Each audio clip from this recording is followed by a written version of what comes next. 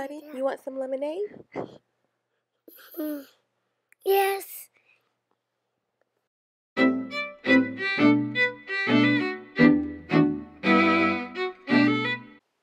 Hey guys, go ahead and take a screenshot of this.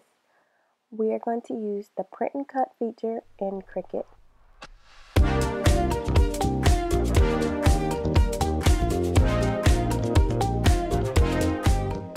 Alright, so you'll go ahead and load your project into your software and then go ahead and size it to the dimensions of where I told you to do the screenshot and send it to your printer. We will be using the Cricut printable vinyl, and it is hard to just insert that paper directly into your printer, so I like to use this Elmer spray adhesive and spray it a piece of cardstock, and you'll see that in just a second. But you'll go ahead and spray this piece of cardstock, and then you will stick the Cricut vinyl, printable vinyl, to the cardstock.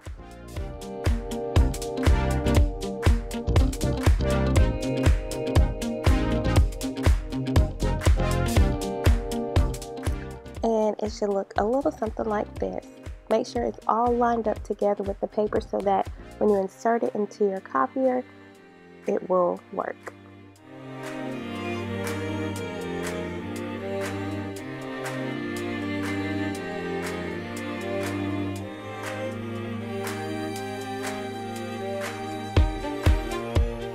Now that we're all printed, we'll go ahead and send it to the Cricut to cut.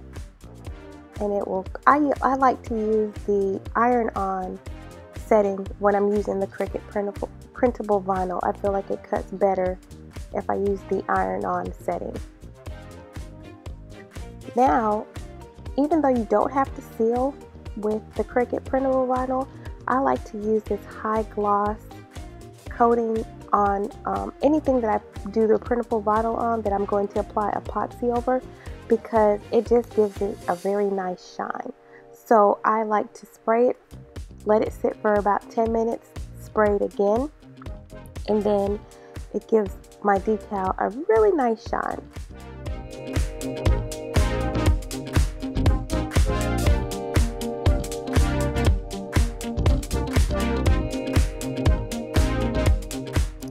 So here I'm going to go ahead and make my own little mixture for my cup color.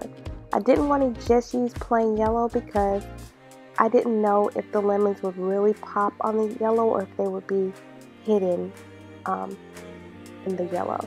So I used all Glitter Glams glitter today, and I used a mixture of lemon squeezy, pixie dust, and I believe glitzy rainbow, but I'll put them all up, and I'll also put the links below in the description box. But check out Glitter Glams. They have wonderful glitter and awesome prices.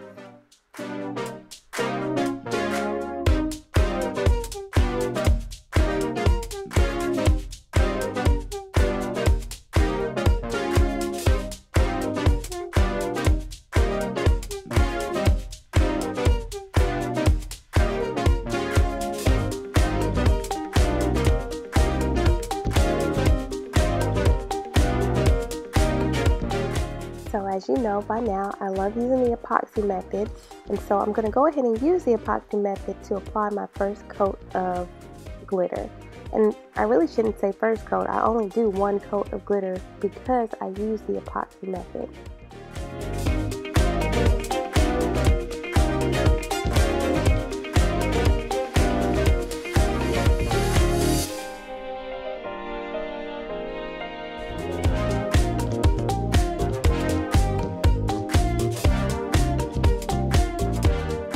I only made a small amount of the custom glitter because I knew that I wasn't going to be using the custom mixed color a lot again. So I am okay with having to pour and re-pour the glitter to make sure that I get good coverage. I'd rather do that than waste a lot of glitter that I knew I probably wasn't going to use again.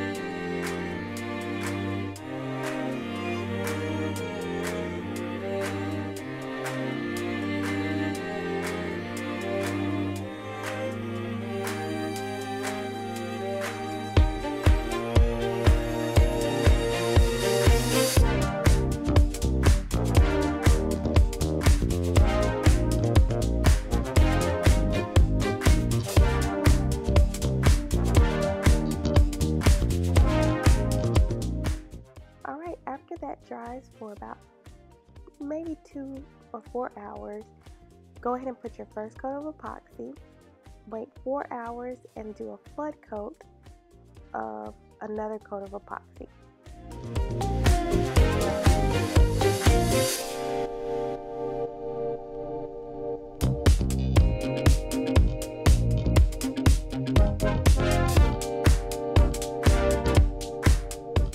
While we're waiting for that to cure, go ahead and weed your decals, and just like with regular vinyl, you weed it the same way, removing all the negative pieces.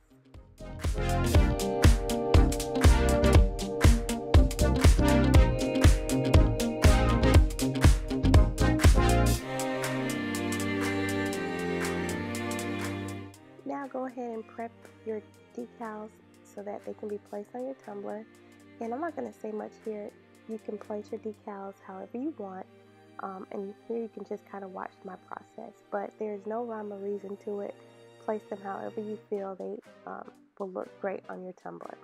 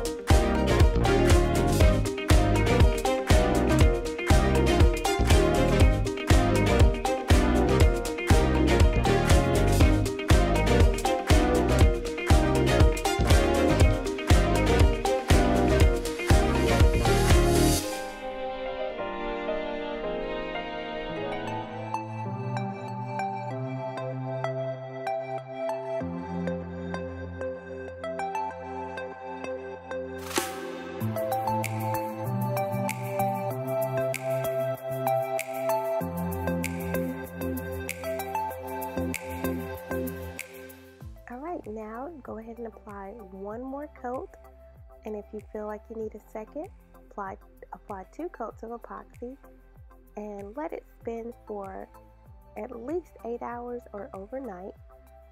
I just want to put a disclaimer here though, that your epoxy cures, continues to cure for 3 days. So make sure that if you are giving these cups out to friends or using them for yourself, that you allow your epoxy to cure for at least 3 days before you have someone use it. But when I say to let it dry or let it cure for 8 hours or overnight, I mean so that it's not sticky to touch.